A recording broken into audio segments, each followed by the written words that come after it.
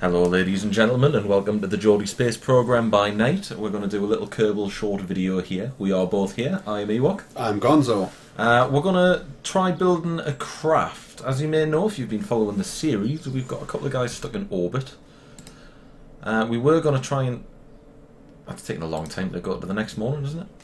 Really is. We were going to try and build a craft with a grabber to go and bring our guys back who are stuck, but we can't really risk spending 450,000 upgrading the science centre to unlock the parts we need. So we've decided to do them cheap. Yep. We're going to use as a base our two-man explorer. But we just wanted to improve it because I don't know if you remember, we had some issues with this craft. Explosive issues. Some explosives issues involving these solid fuel boosters. So what we're going to try and do is just mount them further out and then do a little test flight, and that'll be the purpose of this video. And if it works, we'll be using this craft to do the actual rescue mission in the full video that we'll be showing later this week. So I mean, it's a nice simple adjustment. But that's all we need to do really. Fingers crossed that works. They're still positioned quite nicely. Now really we want to drop them down a bit. Yeah. And get them nice and level. How do I do that again? Offset. Offset. So we'll just drop those down a little bit so they're fairly centralised. Yeah, that looks pretty centralised for pretty you. good. We're also going to need a probe body on this to rescue the guys. We are. Because we need 2 crew bays open. So what we might do... Oh, excuse me. We'll ditch this top one. Cool. Get another inline cockpit. Pull that up to the top. Same strategy. We'll... Oop, I just meant to grab the parachutes there. We'll have the 2 layers of parachutes for safekeeping here. We could also use a couple of solar panels on the top half as well. We could use a couple of solar panels just on the off top half. chance. Makes sense. Because we noticed last time that we didn't have them. So maybe, So, I'll stick just 4 around. Should do the job. One of them's obscured. that should be okay though, I think. It should be okay. You know what? We don't actually need the science equipment for this. Should we ditch the science equipment? Yeah, I mean, we're looking to bring science back from the guys that are stranded, but we don't need science equipment for this, and it's all just dead weight, really. So we will need... Yeah, we definitely need that. Some ablator. We'll need batteries as well. So maybe having the service bay, but just with the batteries in, we could probably still use that, to be honest. That's a good point. It also gives us something to land on. Yep. Pop the service bay back on, get the ablator on. We'll check our staging before we launch to make sure that this hasn't spoiled anything. Yep. So batteries are in utility. A couple of sets of them. Pop a couple of them in. Lovely. Protected by the utility bay. And need a probe core on this. We do need a probe core. Let's get those solar panels back on. Actually, if we pop them on like that, get those ones off. Yeah, that makes sense. I like that. Little probe body on the top. Now that's not very aerodynamic. What we can do though, is get some fairings on there. Are they aerodynamic or structural? No, Protective that's shell, what that's we the need. one. What you would do is, you want to position these underneath that probe core at the top. Just make a little bulbous head. So. Can you not drag it down? No, that's procedural. You can only drag up. Yeah. So, take that off. Position them. Yep. No, on the top of the cockpit. And then you drag them up. But the problem is... quite wide there. Have you ever used these before? Yes, I have. I can't get them around the probe core because the probe core's not attached. No, you can do it, watch. Well, what we need to do, get rid of that. Then we'll get the probe core as the main body. Ah, I see, yes. Right, now I'll be able to stick those underneath. Cool. Did we say aerodynamic? We did. So pop that underneath. Drag it up.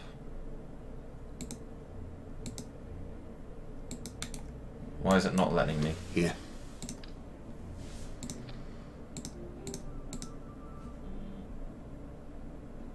Out. Nice. Yep, and then you want to pull that down. And then hold that up. Pop. Oh, oops, my bad.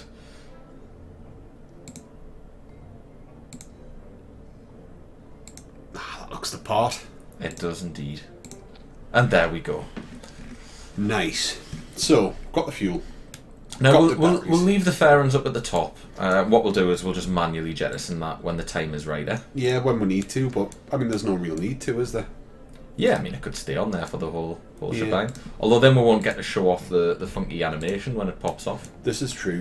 Well, we'll do that when we set the parachutes off.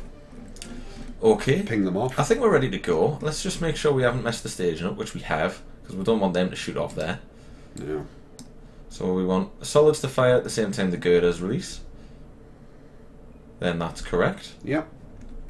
Then that stage is correct. Yep. Then you've got the final re-entry stage. And then we want those. And we want the 2 layers of parachutes to run separately, so we've got that extra little safety net. Yeah, that sounds nice. So really what we're going to try to do here is a proper efficient gravity turn using those new bits underneath. So we'll call this the 2-man rescue. Nice.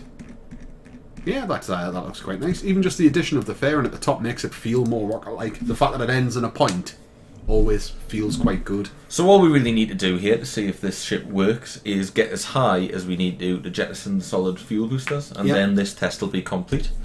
We only have one pilot, so there's no argument about who gets to fly this test mission. It's Merg. But we've got the probe core, so we don't need to worry about that really, do we? Oh, that's a good point.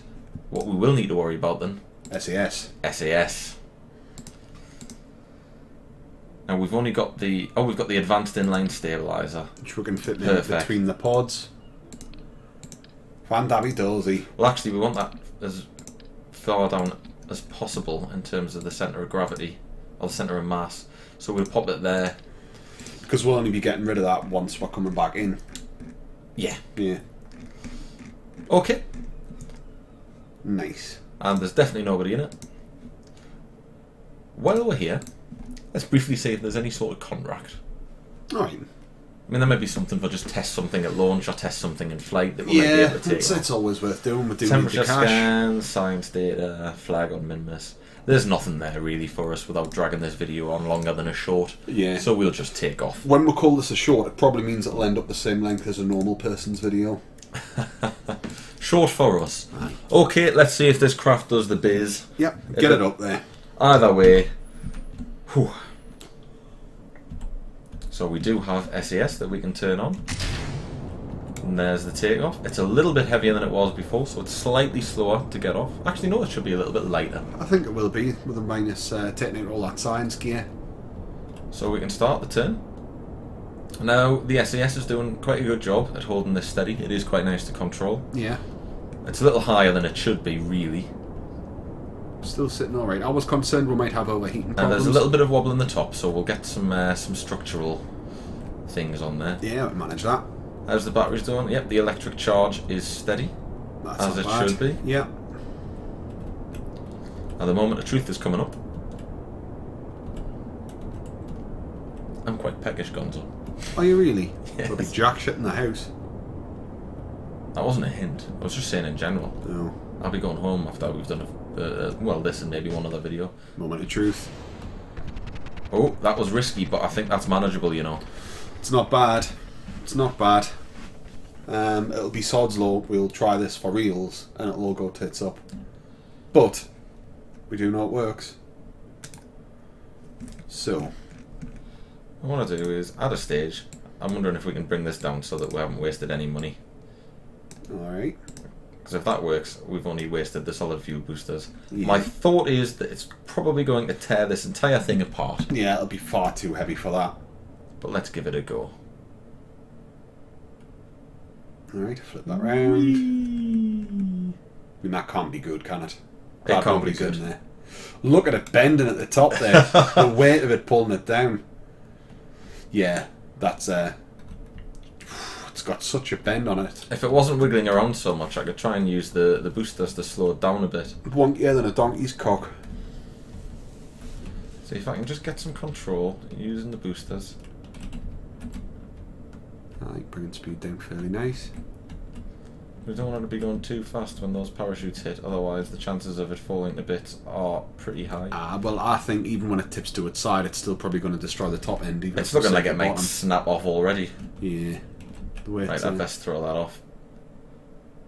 Moment of truth. Yeah, there they go. Oh. But it that was very strange, wasn't it? It wanted it to, but... Yeah. Yeah, most of it's fallen to bits. How much did that rocket cost? 40 odd grand, I think, usually. Yeah. Oh well. 40 grand well spent. Had to test. We've only lost about 30. Well, there we go. I think we've got a decent rocket for the rescue. I'm happy to put them in there. Yeah. I think we should do it. Okay. Yeah. Thank you for watching this little test. Awesome. We'll see you in the next See one. you for the main event. Bye.